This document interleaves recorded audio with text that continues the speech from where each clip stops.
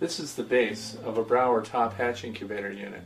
This is the one I prefer for actually hatching the chicks.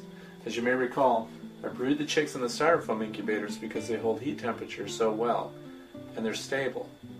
So then we go to the top hatch unit for actual hatching because it comes apart and the components go right in the dishwasher and are easy to clean.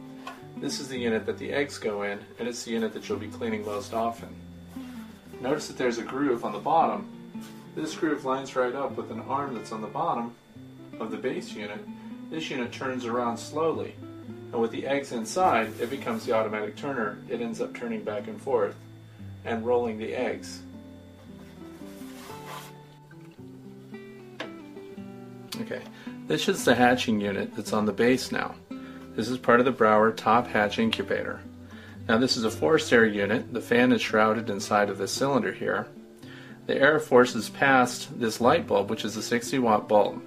You want to make sure that you have plenty of backup light bulbs in the event that this one goes out. You won't have time to go shopping. Now the way the unit functions is the eggs sit in between these partitions on this plastic coated screen. The frame rotates back and forth, but these partitions remain stationary, so as the eggs sit against them, the eggs will roll over and over, and it only shifts about 20 degrees each direction, and that's enough to turn the eggs on an hourly cycle. There's also a preset slot in one of the partitions so that you can put your thermometer in. And again, because it's a forced air unit, we run it at 99.5. The best part of the whole thing is all these parts are plastic. They come apart. We can put them inside the dishwasher, and it sanitizes the whole thing between hatches. And then we just put it all back together. With all the parts in, one of the best features of this for kids is that the entire top is clear and they can watch the hatching process. It also comes with the vent plugs, which, as I said before, I like to leave out completely because I like a good air exchange. But you decide based on your atmosphere environment. If it's really, for example, dry where you live, then you want to leave some of these in place and take one or two out just to maintain the proper humidity level. The best indicator of proper humidity is, of course, the air cell size in the egg during the hatch period, during the incubation period.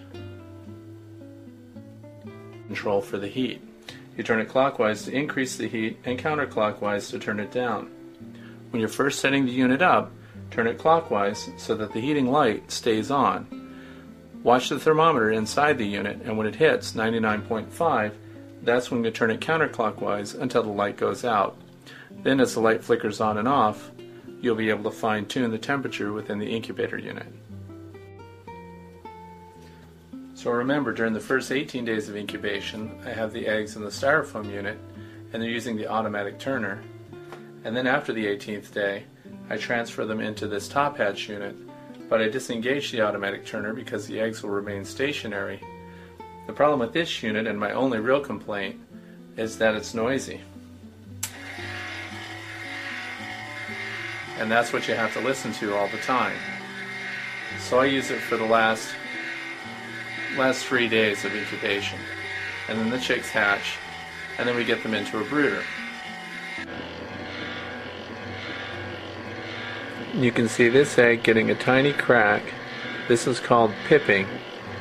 And once the shell is pipped or cracked through, the chick may still take another 24 hours to completely come out of the shell. Looking through one of the ventilation holes, we can see another egg starting to pip. It's important not to open your incubator during this period. Even when a chick comes out, leave the lid on and let the others hatch.